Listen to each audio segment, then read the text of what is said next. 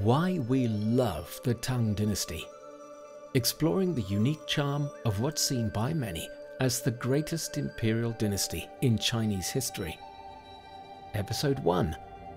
Say hello to the Tang Dynasty.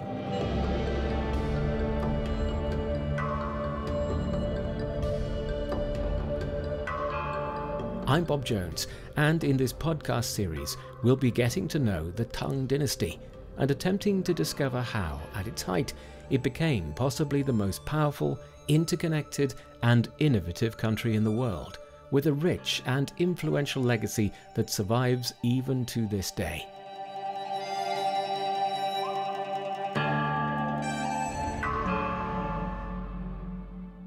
If you had to choose a period to describe as the Golden Age in Chinese history, then you'll find many experts pointing to the Tang Dynasty, which lasted for nearly 300 years, from 618 to 907 AD.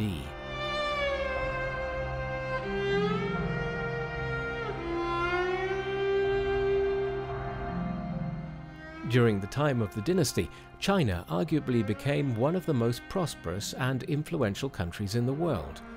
The splendor of its arts and its cultural environment, along with its scientific achievements, had made it the envy far and wide. This was at a time when Europe was still groveling in the early, middle or dark ages of violence and backwardness.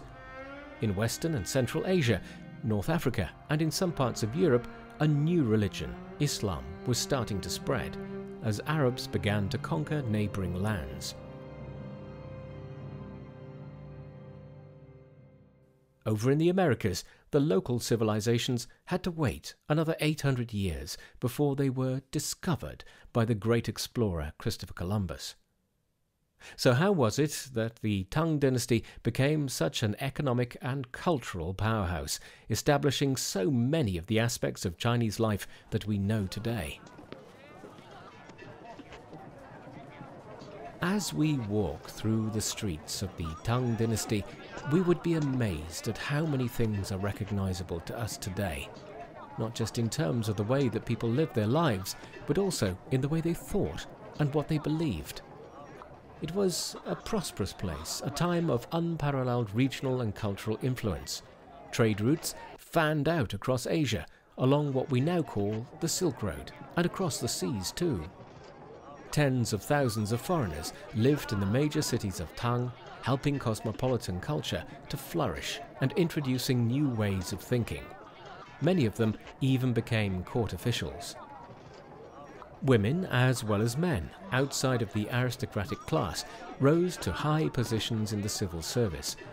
This dynasty even saw the ascendance of the one and only empress in Chinese history, Wu Zetian, not to mention the glories of Tang literature, poetry, calligraphy and painting. But how did this Tang physical and mental prosperity come about?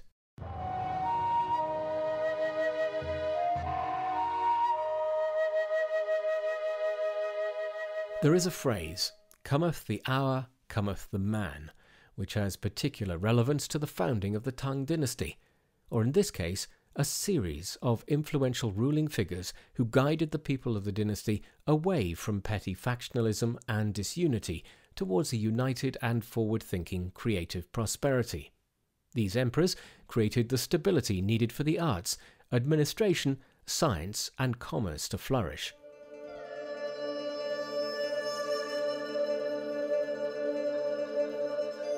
Early on, a detailed code of laws was established, building upon the legal practices of previous dynasties. They created a simple-to-understand set of consequences for crimes and specific individual punishments for any violation. In general, people were well behaved. They respected and understood the law, felt safe, and slept at night without having to bolt their doors. All these changes were overseen by a new class of clever officials who had encyclopedic knowledge rather than getting their jobs because of their highborn status or who they knew. Crucially, these officials had to pass the all-important Imperial Civil Service examination, the earliest of its kind in the world. Many of the people who made important contributions to the Tang Dynasty were selected through this system. And in fact, the government also positively encouraged the people to pursue higher education. The final exam was held once a year in the capital city of Chang'an, already an expansive metropolis at the time. The people of the Tang were becoming city dwellers. These days, that city, now known as Xi'an, is best known perhaps as the home of the world-famous Terracotta Army. Each year, candidates from all over the country would travel great distances to Chang'an to take the exam. It was quite common for many of them to choose to live in Chang'an to prepare for the exam the next year. Many simply decided to stay on rather than go home, as the distances were so great.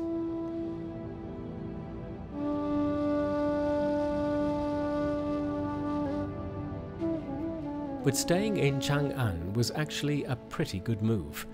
At the time, it rivaled Rome as the biggest city in the world. Plus, it was cosmopolitan, attracting many different nationalities. It was an exciting place of learning and opportunity. It was home to scientists, philosophers, craftsmen, poets, scholars and painters, traders from Central Asia and beyond, each bringing a flavour of their cultures with them. Chang'an was a melting pot of ideas as a result, with academic works from every corner of the known world available to be studied. But how did these foreign books, these ideas, these people reach Chang'an? The Tang capital was sited right at the start of an Asian information and goods superhighway, which we know today as the Silk Road. From the Tang capital, it extended westward for nearly 6,500 kilometers through Central Asia and Southern Europe, finally ending up in Rome. It was teeming with merchants who risked great hardships to transport just about anything you can imagine: textiles, spices, herbs, merchandise, books, and most importantly perhaps, ideas. We know all this because there exists a wealth of ancient documents recording precise distances from each country along the Silk Road to Chang'an. It was tradition at Chinese New Year for tributes to be displayed in the main square in front of the palace. Some of these tributes were gifts from dependent countries to show that they accepted the Tang Emperor as their overlord, or came from different regions within China, or maybe from foreign countries eager to curry favour and increase trade. But since they all had to arrive on time, it was crucial to know distances between places to make a good travel plan. But the Silk Road was by no means a one-way street. The traders of the Tang Dynasty also made healthy profits, sending fine merchandise out to the wider world. They dispatched silk fabrics, porcelain, musical instruments and lacquerware. Silk was especially popular and was regarded as highly as gold. Advanced technologies such as papermaking, scientific instruments, gunpowder, porcelain and woven materials were also exported to other countries. For the Tang Dynasty, the Silk Road had the same kind of influence as the development of the Internet today. While the Silk Road was key to international contact during the Tang Dynasty, domestic communication was facilitated by the development of an amazing logistics operation, an empire-wide postal system. At its height, there were about 1,300 postal stations spreading along the roads, one station every 5 kilometers. It only took 2 weeks for dispatches to reach the very farthest part of the empire from the capital Chang'an. At its height, there were as many as 20,000 people engaged in this amazing postal system. It was by no means an easy job. Mistakes were punished. If a postal station experienced a delay of even 1 day, it would be disciplined. Delays in delivering of a document for over 6 days could come with a punishment of 2 years' hard labour. Delays in urgent military documents could even lead to losing your head. Tang prosperity and the hospitality shown by the emperors to foreigners, their ideas and culture, made it a brilliant era for arts and culture. Emperor Xuanzong, counted as either the 7th or the 9th Tang emperor, depending on how you count them. Okay, so it's complicated. He himself was a talented musician. He not only composed music, but also coached court singers and dancers.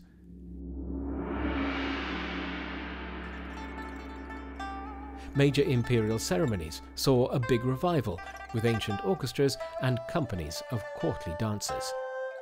The musicians played on bells, stone chimes, flutes, zithers and drums. But it wasn't only the music of the Tang that you'd hear. In an international city like Chang'an, you'd often encounter Arabian and Persian music and dances in the taverns. The Tang Dynasty was also home to some of the most famous poets in Chinese history, whose work children today still recite. But poetry was more than a form of literature in the Tang Dynasty. Writing poems was an important way of socializing. Poets wrote works for when they met, separated, and for banquets. They were often inspired by the revelry they saw about them. Everyone wrote poetry. Even the concubines prided themselves on being poets, singers and dancers, and in turn inspired many poems themselves. The Tang Dynasty also produced a great number of prominent calligraphers whose work outshines that of other dynasties, setting the standard for future generations of Chinese practitioners. But their skills were valued even farther afield.